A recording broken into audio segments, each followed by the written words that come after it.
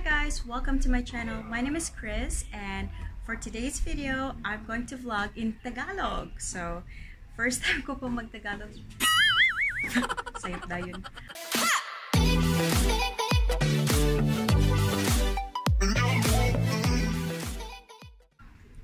First time ko pong mag-post ng video in Tagalog, so please join me as I show you the house na hina-house sit namin ng asawa ko for 6 days. So tara, I'll show you around.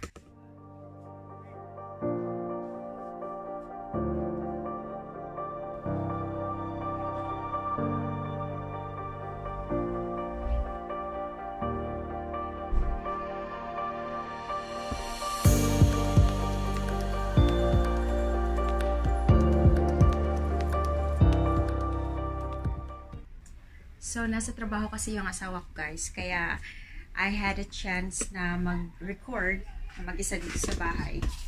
Or, siguro bored lang ako. Kaya, ginawa ko tong video na to. So, yung may-ari ng bahay nito ay kaibigan ng asawa ko. At nagka-camping sila ngayon for 6 days. Di ko alam kung saan. Pero, may dalawa kasi silang aso. Kaya, kailangan nila ng house sitter. Kaya, yun. Kami yung napili nilang mag-aalaga sa dalawang babies nila. Tara, I'll show you around.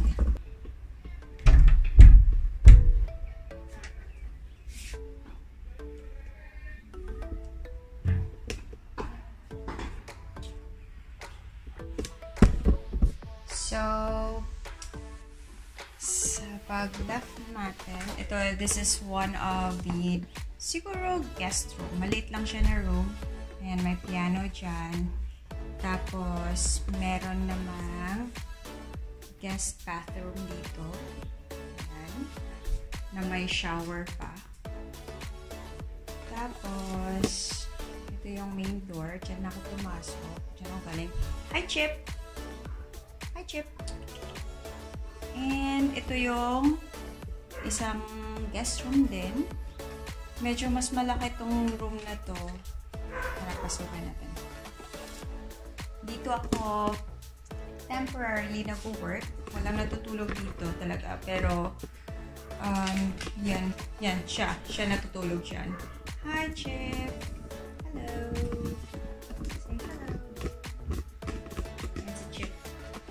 Isang makulit na aso.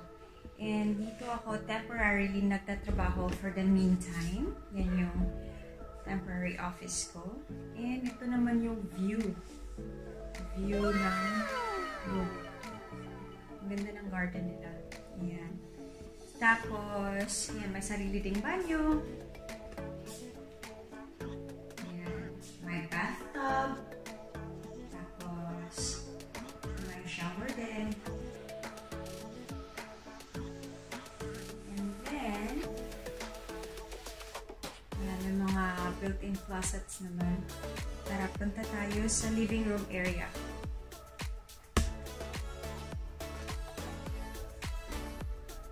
Ito is parang extension ng bahay. Parang may apartment kasi dyan sa taas.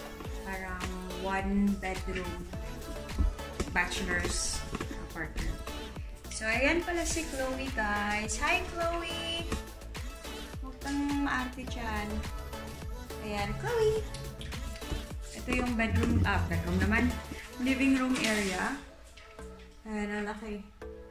So, dyan sila. Tapos malaki. Siyempre, may space dito para pag naglalaro tong dalawang to. Ayan. So,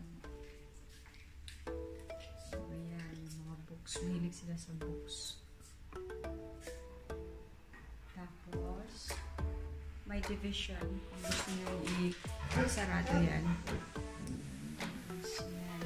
Marami pang books. Yan yung hallway papuntang main entrance.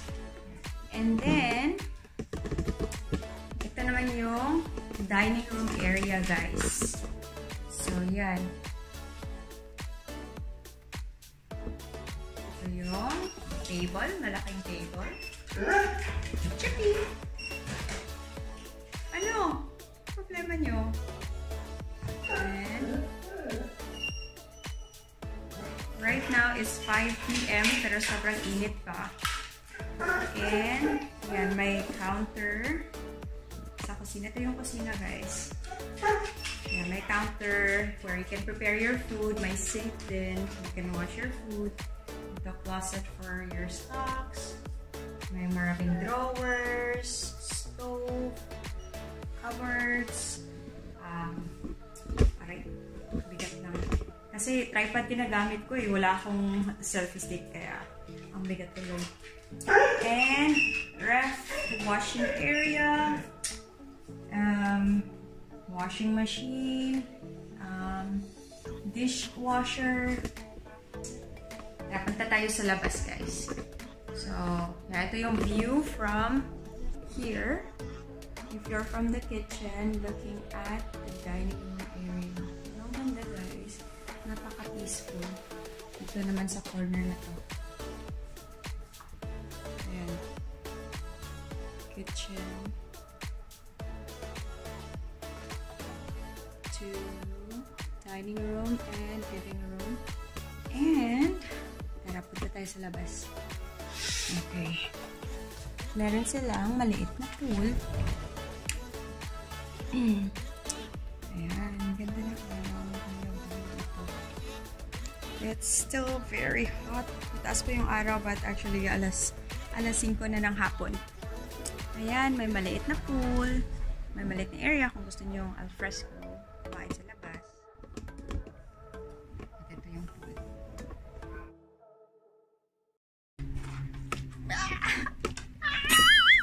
Kulit! Ayan guys, si Chip.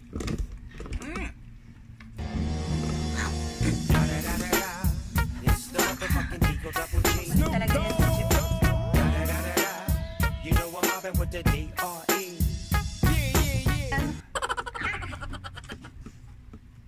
Stop it. Tara guys, punta tayo sa taas. I'll show you the master's bedroom. Ito may staircase. Oh, by the way, dito naman is yung door papuntang garage. Kasi may garage sila sa baba.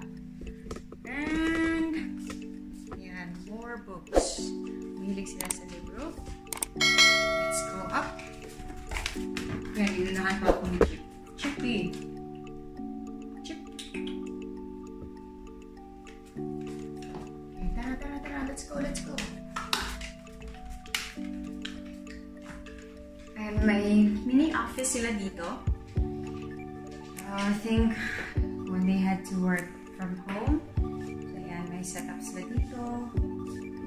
And more files, more stuff. Ito naman yung master's bedroom. At syempre, bida na naman si Chip. Yan na naman siya. May kulambo kasi may mga mosquitoes, may mga lamok sa gabi. Tapos, social siya.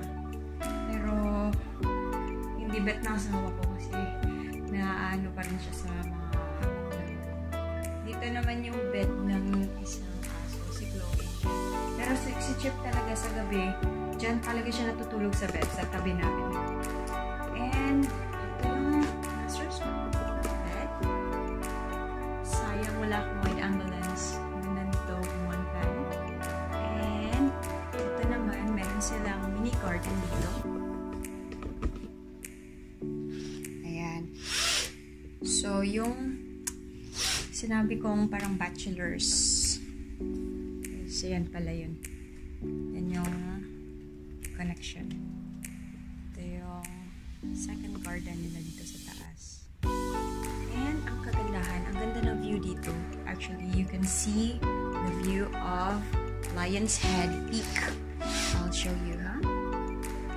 So, pag-isip mo sa mga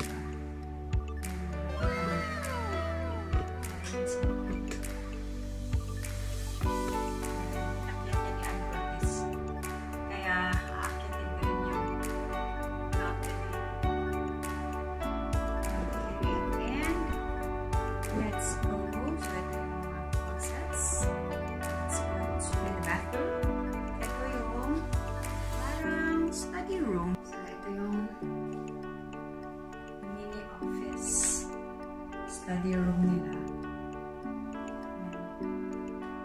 And punta tayo sa banyo. So, there's the toilet. And then,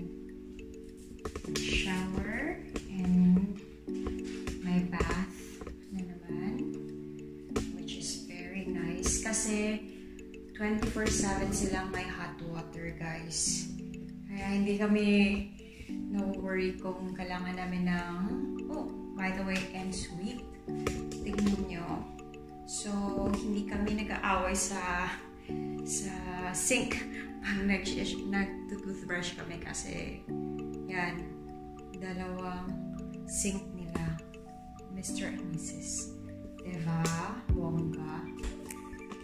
Siyempre, kailangan ko ipakita sa inyo kung ano yung ginagamit ko. Sabi ko, wala akong self-esteem, kaya itong tripod ko talaga ang bigat kaya nito. Tripod ginagamit ko to film this house tour. So, yeah. This video is sponsored by babysit.